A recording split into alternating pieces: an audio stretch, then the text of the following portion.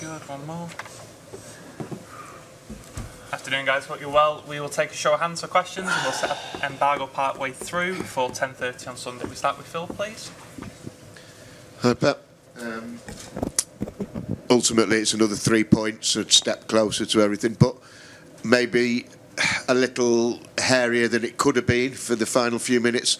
You seemed unhappy that Erling didn't take the penalty and gave it to Ilkay. Could you expand and explain that to us, The please? performance was excellent.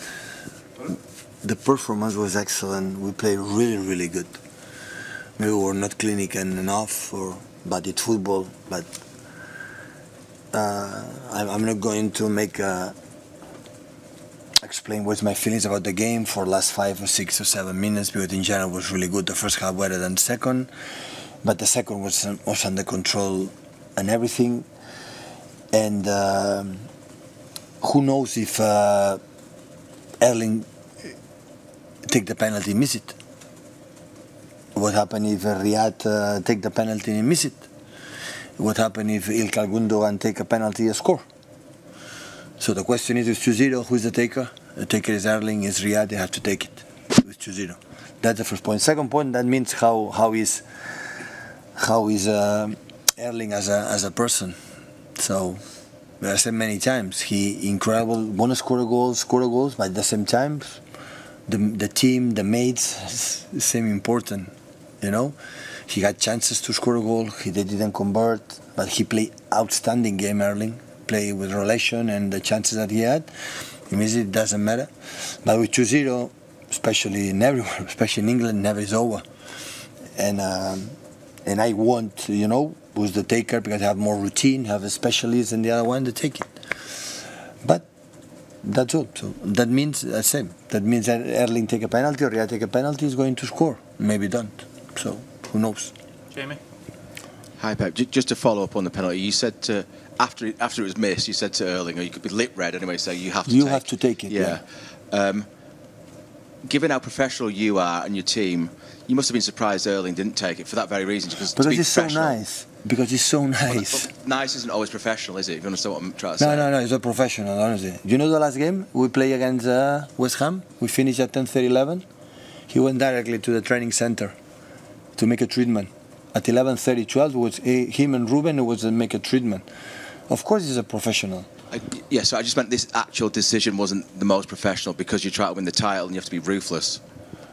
He's ruthless. But in the same time, they said, okay, Ilkay never score a hat-trick, I guess, we want to do it. And he's so generous, so nice. You know, it doesn't mean that Erling take a penalty and miss it. Who knows it? So it's not about that. But the feeling is he has more confidence right now because he has taken maybe 10, 11 penalties. He had that feeling, and Gundogan didn't have that feeling right now. I understand both sides. I understand, you know. So because the game could be over for advance, for the chances, for the way they play. Because now the first 2 questions about Erling, what happened. It's okay, but 95 minutes during 89, it was really good. We read perfectly because Roca and McKinney followed the pockets to Julian and Kevin. The spaces were with Gundogan and Rico. Enrico making incredible commits. We play really good. We concede 1 shot and target, and set pieces like they are good. Sam Allardyce always their teams set pieces is a master. But in general, the team was really good. The second half maybe was not intense, was more control. We cannot forget 3 games in 6 days after a demanding game against Arsenal. They are human beings. That's why today I rotate 7 players, because I had the feeling right after Fulham, I didn't have the feeling I had to rotate. I see the team alive. But the day after, when I see the game against West Ham, I had the feeling that, oh, they are tired.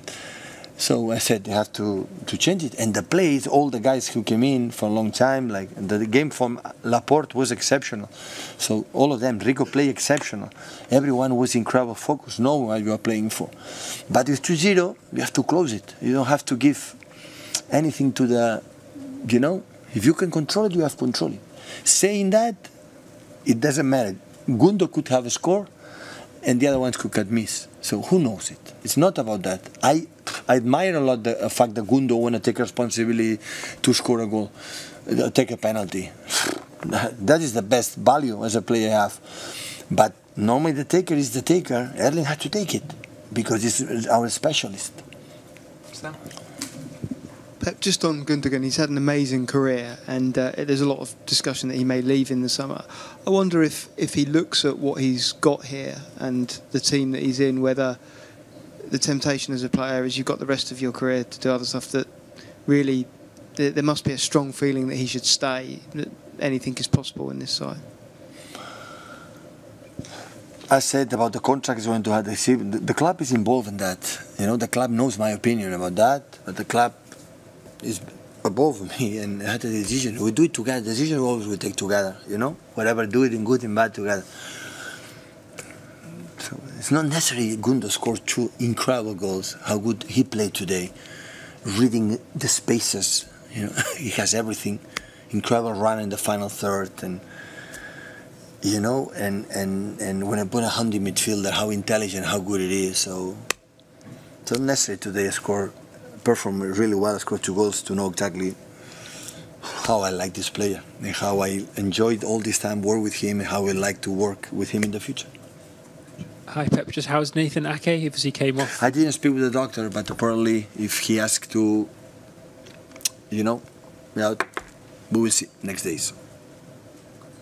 Okay, got the embargo for 10:30 on Sunday evening, please. Somewhere to start.